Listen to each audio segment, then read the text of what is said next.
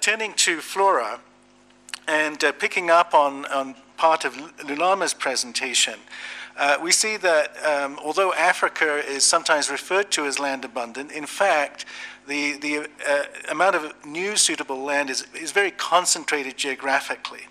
And in most cases, most countries in Africa, land is in fact very scarce.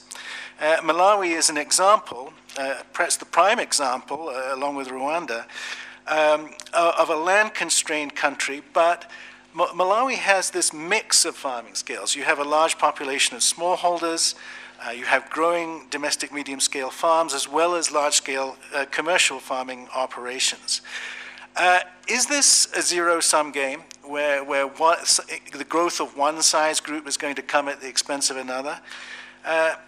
And is there a role for policy in shaping how Malawi's remaining land resources are allocated under the new agricultural policy, which is, we expect soon to be adopted by government?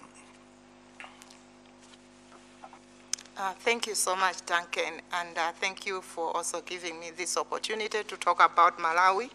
As Duncan has said, in the Ministry of Agriculture, working in the Department of Planning and Services, and I work on a project which is trying to make the policy environment suitable for agriculture. So currently, we are actually in the process of developing the National Agriculture Policy, and as he said, it's supposed to be vetted by the external stakeholders at the end of this month or beginning of next month. And after that, it will hopefully become a policy for Malawi. So in terms of land issues, when we were developing this policy, we had extensive consultations across the several districts in Malawi as well as at the national level. And one of the questions we were asking about land, we had a question on land, asking the stakeholders and including the farmers, what should the national policy do with regard to this, idle land? There's evidence in Malawi that most of the estates that were active sometime in the 80s, 90s are currently not utilizing all the land that they were utilizing then.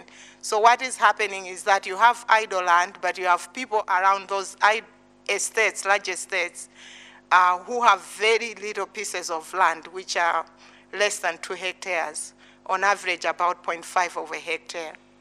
So in most cases, these estates have actually been encroached on. Sometimes the owners have died and their children are not really farming the way they were supposed to be farming. So this growing group of domestic medium-scale farms is not a bad thing for Malawi, because if that is happening, it will actually be getting that idle land. And what we need is a policy, both the agriculture policy and the land policy, that helps these medium-scale farmers get access to the land that is idle. So we are still in the process of developing both policies, and at the moment the policy is leaning towards identifying these medium-scale farmers because most of them have the capital that is needed to invest in agriculture. Most of them are educated, and they will be able, for example, to adopt the technologies that need to be adopted. This doesn't necessarily mean that we are leaving out the small farmers as well. In the policy, we are encouraging the small farmer to aggregate.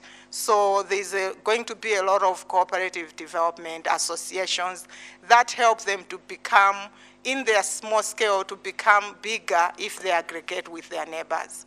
So we believe that it is not necessarily a zero-sum game at this point in time, but we need a policy on the land side that encourages a proper land market. Because if you are just grabbing it from the chiefs, if you know the chief and you can get that land, it's not necessarily the best way of doing it. But we want to have a policy that puts that land on the market and makes everybody understand what the rules of the game are in accessing that land. And at the moment also, some of the big programs, for example, irrigation programs that are being implemented, they will need to have land distributed from maybe small farmers that are in the area where that irrigation project is being developed. And the farmers in that area will have to agree to either sell their land to the people that have been identified to farm in those areas. For example, the sugar. In some part of Malawi, there's a sugar factory being built, and it will be surrounded by medium-scale farmers who have acquired maybe 10 hectares of land to farm on. But that land will have to be distributed from the farmers who are in that area, and they have to agree to sell it or to rent it to whoever is around the factory. So we believe that there will be, the policy will be a big part of making sure that process happens smoothly, and that it happens in a manner that is equitable, that for the farmers that are completely left out, that there's, for example, we are trying to link the programs that are social protection programs, that if there are any people are left out in this redistribution of land, that they will be effectively linked to social protection programs. Thank you.